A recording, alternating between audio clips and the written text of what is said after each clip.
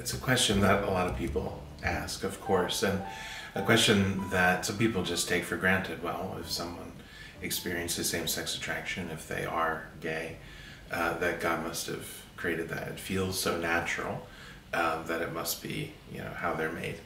But I think from our understanding of God and what He says to us and how He says it and how He acts, it's really not possible for us from a theological point of view to say that that could be true, that God makes a person with a homosexual inclination.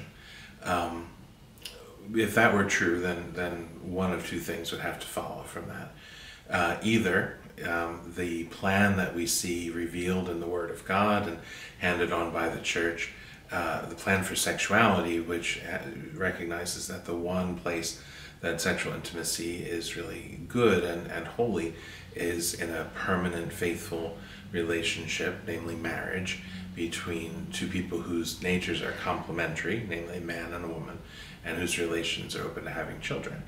And if we were to say that God makes people to enter into relationships of the same sex, then we would have to say that there's a different kind of morality and even a different kind of nature, and not just different but opposite to what God has revealed. That for some people sexual intimacy requires complementary and procreativity, and for others it excludes it completely. And God can do anything, but He can't contradict His own will, and He can't contradict His own word and say two things that are the opposite of each other. So it can't be that God has kind of changed morality to make it a good thing for people of the same sex to be sexually intimate. So then the only other alternative that I can see is that, well, then we would have to say that God creates people, and in creating them gives them unfulfillable desires. It says, this is my plan, I'm revealing it in my word, I'm making sure that the Church teaches it to you correctly, and but I'm going to give you personally desires that are opposed to that plan. If you want to live with me forever and be happy and holy, then you can't ever act on the desires that I'm giving you, right? And if you do, then if you act on the desires that I've given you, then that's sinful. And that's not the God that we believe in, right? That's really cruel to set people up with unfulfillable desires, to set them up to fail or at least to be frustrated. So God certainly creates every one of us, including our brothers and sisters who experience same-sex attraction, our sons and daughters of God, brothers and sisters of Christ, just the same as everyone else. And God is very much aware of this situation in their life and what they're experiencing. He's concerned about it. He wants to help them to respond to His plan, but He's not the source of their same-sex attractions. It's just not in His nature that it could work that way.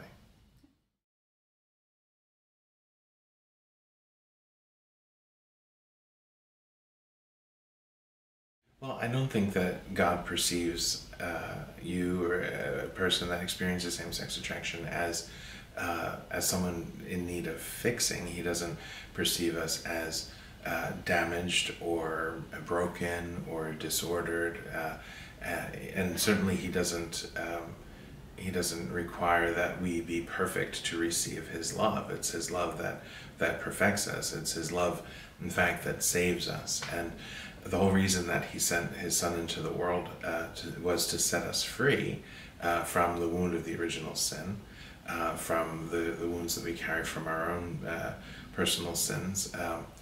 But He sets us free so that we can live fully the life that He has in mind for us to live. And so in regard to same-sex attraction, the Church does not perceive the experience of attractions as a sin in itself, and so there's not an expectation that anybody has to get rid of those attractions or become straight, in a manner of speaking, in order to live a holy life. What God is inviting us to do in freedom, every one of us, is to understand His plan and to embrace it by living the virtue of chastity.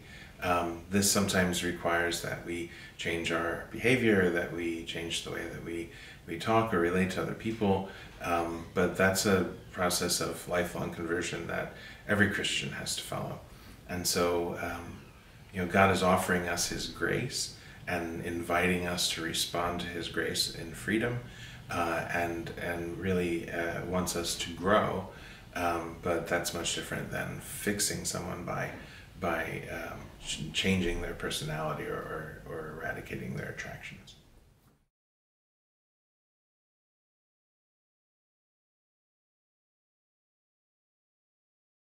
The purpose that God gives to each of us, what we often call our vocation, is to live out the reality that we are created in his image and in his likeness. And to be created in the image of God means that we are capable of being in relationships. We're persons, we know ourselves, and we can communicate with others. So our personhood makes us capable of relationship. And then we're created after the likeness of God, which means our relationships have to be like the relationships between Father, Son, and Holy Spirit, which are always a sincere gift of self. So the vocation of every human being, let alone every Catholic and every Christian, is to love like God loves, to be in relationships in which we make a sincere gift of ourselves.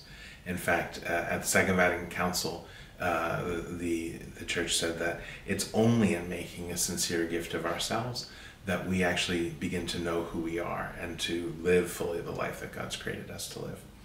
So our purpose is to love in such a way that we're giving a gift of ourselves.